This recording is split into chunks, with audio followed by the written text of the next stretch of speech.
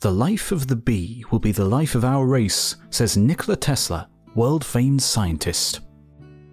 A new sex order is coming, with the female as superior. You will communicate instantly by simple vest pocket equipment. Aircraft will travel the skies, unmanned, driven and guided by radio. Enormous power will be transmitted great distances without wires. Earthquakes will become more and more frequent. Temperate zones will turn frigid or torrid. And some of these awe-inspiring developments are not so very far off. From the inception of the wireless system, I saw that this new art of applied electricity would be of greater benefit to the human race than any other scientific discovery, for it virtually eliminates distance. The majority of the ills from which humanity suffers are due to the immense extent of the terrestrial globe and the inability of individuals and nations to come into close contact. Wireless will achieve the closer contact through transmission of intelligence, transport of our bodies and materials, and conveyance of energy. When wireless is perfectly applied, the whole Earth will be converted into a huge brain, which in fact it is, all things being particles of a real and rhythmic whole. We shall be able to communicate with one another instantly, irrespective of distance. Not only this, but through television and telephony, we shall see and hear one another as perfectly as though we were face to face, despite intervening distances of thousands of miles. And the instruments through which we will be able to do this will be amazingly simple compared to our present telephone. A man will be able to carry one in his vest pocket. We shall be able to witness and hear events, the inauguration of a president, the playing of a World Series game, the havoc of an earthquake, or the terror of a battle, just as though we were present.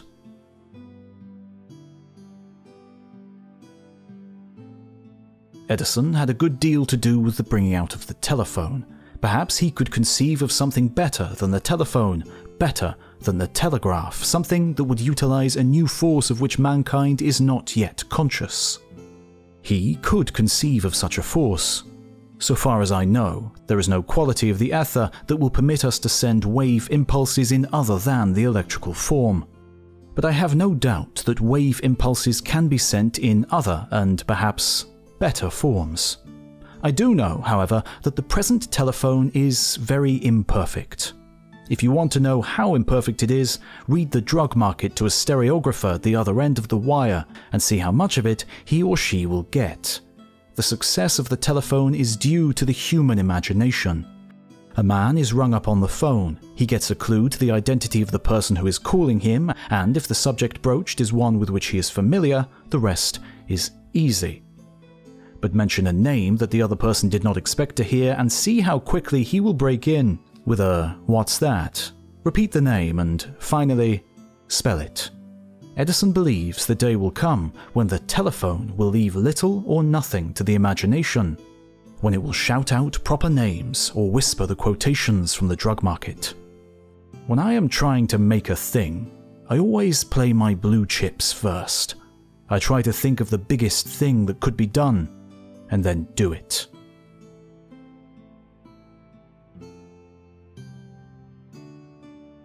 It is more probable that the household's daily newspaper will be printed wirelessly in the home during the night. Domestic management, the problems of heat, light and household mechanics will be freed from all labour through beneficent wireless power. Perhaps the most valuable application of wireless energy will be the propulsion of flying machines, which will carry no fuel and will be free from any limitations of the present airplanes and dirigibles. We shall ride from New York to Europe in a few hours. International boundaries will be largely obliterated and a great step will be made towards the unification and harmonious existence of the various races inhabiting the globe. Wireless will not only make possible the supply of energy to a region, however inaccessible, but it will be effective politically by harmonizing international interests. It will create understanding instead of differences. I foresee the development of the flying machine exceeding that of the automobile, and I expect Mr. Ford to make large contributions towards this progress. the problem of parking automobiles and furnishing separate roads for commercial and pleasure traffic will be solved. Belted parking towers will arise in our large cities, and the roads will be multiplied through sheer necessity, or finally rendered unnecessary when civilization exchanges wheels for wings.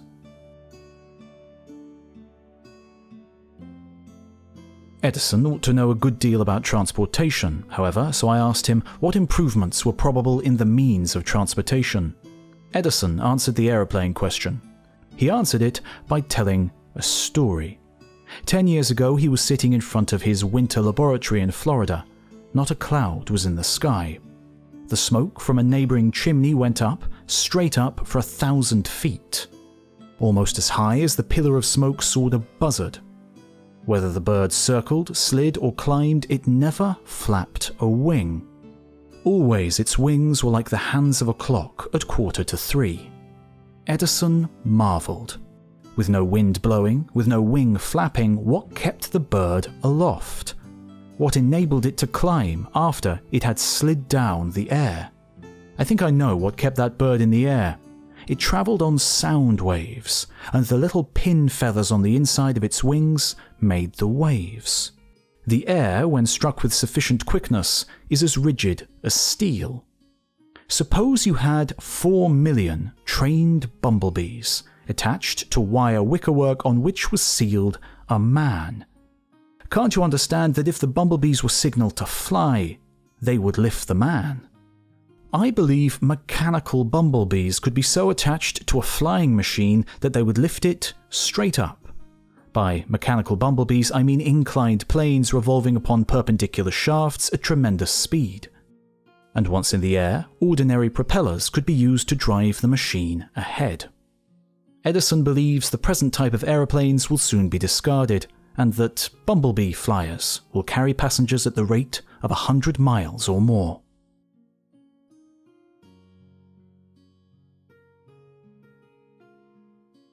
Mr. Tesla regards the emergence of woman as one of the most profound portents for the future. It is clear to any trained observer, and even to the sociologically untrained, that a new attitude towards sex discrimination has come over the world through the centuries. This struggle of the human female towards sex equality will end in a new sex order, with the female as superior. It is not in the shallow physical imitation of men that women will assert first their equality and later their superiority, but in the awakening of the intellect of women. The female mind has demonstrated a capacity for all the mental acquirements and achievements of men, and as generations ensue, that capacity will be expanded. The average woman will be as educated as the average man, and then better educated. For the dormant faculties of her brain will be stimulated to an activity that will be all the more intense and powerful because of centuries of repose.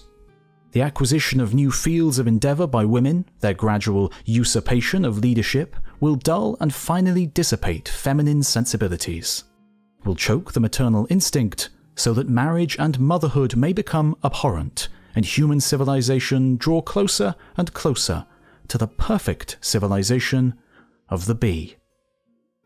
The centre of all bee life is the queen. She dominates the hive not through hereditary right, for any egg may be hatched into a reigning queen, but because she is the womb of this insect race. There are the vast, desexualized armies of workers whose sole aim and happiness in life is hard work. It is the perfection of communism, of socialized cooperative life wherein all things, including the young, are the property and concern of all.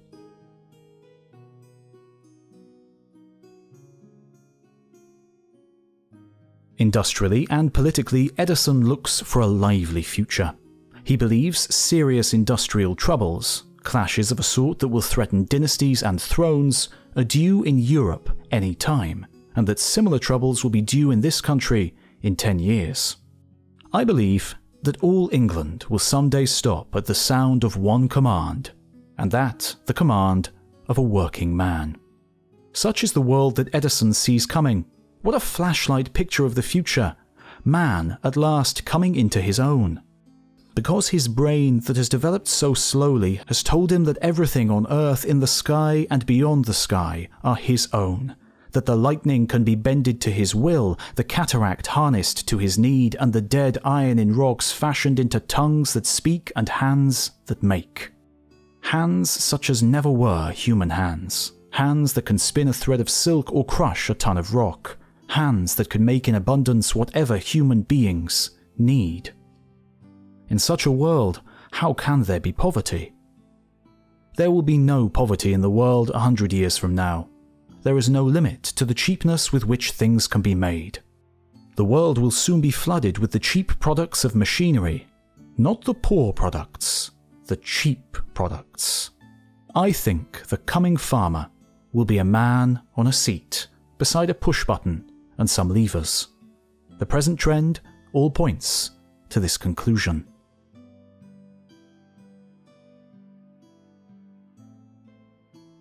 Edison says that today the most civilized countries of the world spend a maximum of their income on war and a minimum on education. The 21st century will reverse this order. It will be more glorious to fight against ignorance than to die on the field of battle. The discovery of a new scientific truth will be more important than the squabbles of diplomats. The newspapers of the 21st century will give a mere stick in the back pages to accounts of crime or political controversies, but will headline on the front pages the proclamation of a new scientific hypothesis. Progress along such lines will be impossible while nations persist in the savage practice of killing each other off. I inherited from my father, an erudite man who laboured hard for peace, an ineradicable hatred of war. Like other inventors, I believed at one time that war could be stopped by making it more destructive. But I found that I was mistaken. I underestimated man's combative instinct, which it will take more than a century to breed out. We cannot abolish war by outlawing it. We cannot end it by disarming the strong. War can be stopped not by making the strong weak, but by making every nation, weak or strong, able to defend itself. I was fortunate enough to evolve a new idea and to perfect means which can be used chiefly for defense. If it is adopted, it will revolutionize the relations between nations. It will make any country, large or small, impregnable against armies, airplanes, and other means of attack. My invention requires a large plant, but once it is established, it will be possible to destroy anything, man or machine, approaching within a radius of 200 miles. I want to state explicitly that this invention of mine does not contemplate the use of any so-called death rays. Rays are not applicable because they cannot be produced in requisite quantities and diminish rapidly in intensity with distance.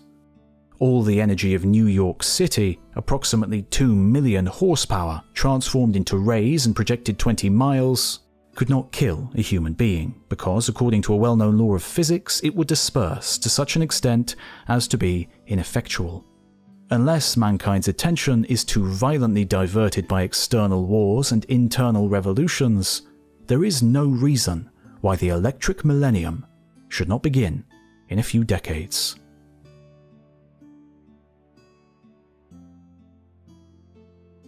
War being hell, what Edison thinks of war and what he has done to make war more like hell are left to the last. If governments don't heed, Edison believes that they will be destroyed by their own peoples. In his opinion, governments will heed by making the Hague Tribunal the supreme court of the world. He believes the people are going to provide these means. He believes there are stormy days ahead for the man who would take what another man makes. He believes there will be cracks in the walls of government and rips in constitutions, that the working man, the man who will someday say to England, "Stand still," will compel governments to serve him and destroy any government that will not serve him. Moreover, he believes things ought to be changed. Civilization, he says, is not on the right basis.